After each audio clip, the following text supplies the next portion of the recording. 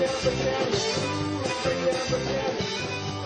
all, this is Chris Charles with Everydayvba. In this video we're going to be doing a practical example of an if, then, an else if, and then an else statement. So, we're going to dig right in. We've got our Visual Basic editor open. It's mad at me because I was actually inside of a cell. I hate it when it does that. Okay, sub, if, then, else, if, else. That is an awful name of a sub. Of a macro, but we are going to use it. All right, so first thing we're going to do is we're going to set up a message box. We need to send it to a variable. I typically use mbox. That's just habit. You can do whatever. MsgBox. MsgBox. Okay, I know that I got that in IntelliSense, so we are good. Prompt is we're going to type in, have you subscribed to every can't spell the VBA YouTube channel. Perfect. Okay, we are going to do VB. Oh, yes, no, cancel. And we're gonna. This is title. You'll notice that this is selected here. This is title, so I'm gonna put title. Quick question. Question. And then I need to put an end parentheses. The reason I have to have parentheses is because I am tying this to a I'm sending this to a variable. And if you have a variable, you have to have the parentheses. If you don't have a variable, you don't need the parentheses. So the reason is because you're actually passing it to the message box function without getting into too much detail. Anytime you pass to a function, you have to include it in the parentheses. It would be the same way if you're creating a function or if you had a sub procedure that was passing variables. There's a little bit of 2 cents for you. All right, so we are going to go if mbox equals vbYes, then MsgBox you are awesome. We got to put an exclamation point. That's very important. Else if mbox equals vbNo, then I'm going to do MsgBox equals why not, and then else MsgBox what just happened. Okay. All right.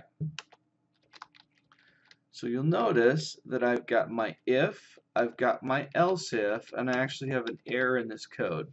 And it would be if we hit go, it was going to give us an error. Function on the left hand. Oh, it can't be equals. It's funny. That was not the error I was talking about.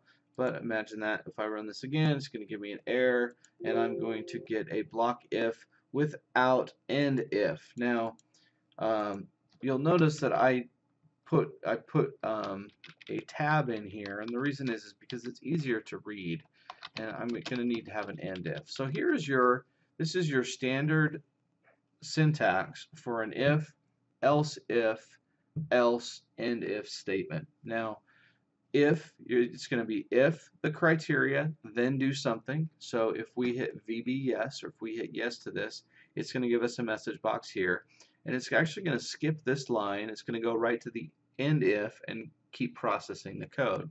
If mbox is not equal to vbYes, it's just going to go to your next else if, and it's going to say, is that equal to no, or the consonant 7. And if that's the case, then it's going to be message box.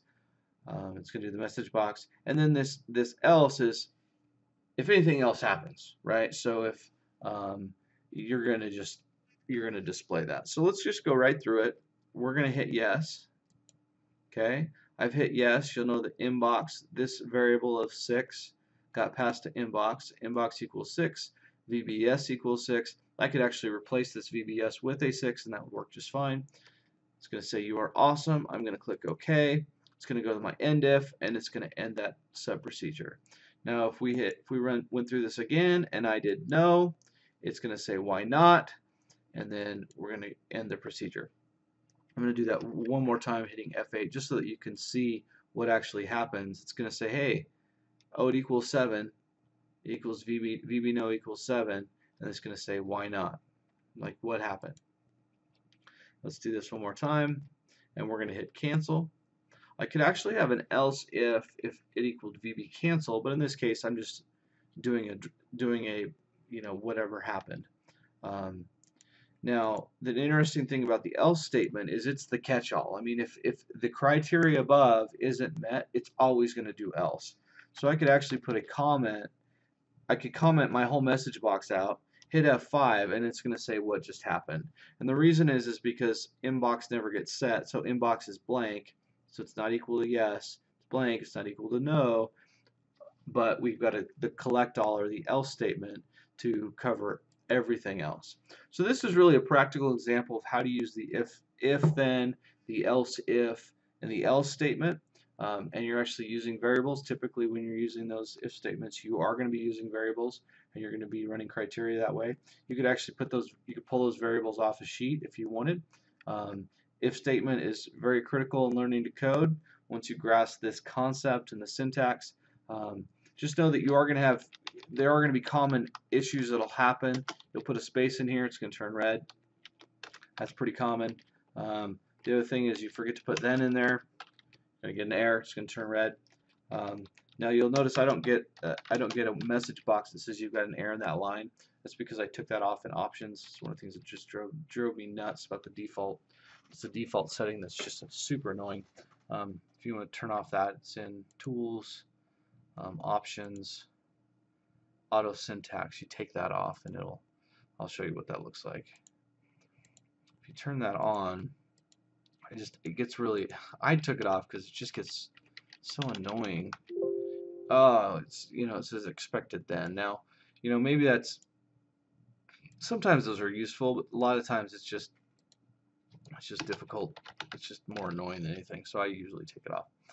But here again is the if statement. If you can grasp this concept, you can go pretty far with Visual Basic in applications. You can do a lot of stuff with Excel, and once you understand the if statement, you can basically are right on your way to understanding the do loop, which really that's when VBA gets super powerful. Hope you enjoyed. If you haven't subscribed to my channel, please do. Please leave comments if you've got a question or a comment, or if you like the video, please let me know. Hope you enjoy.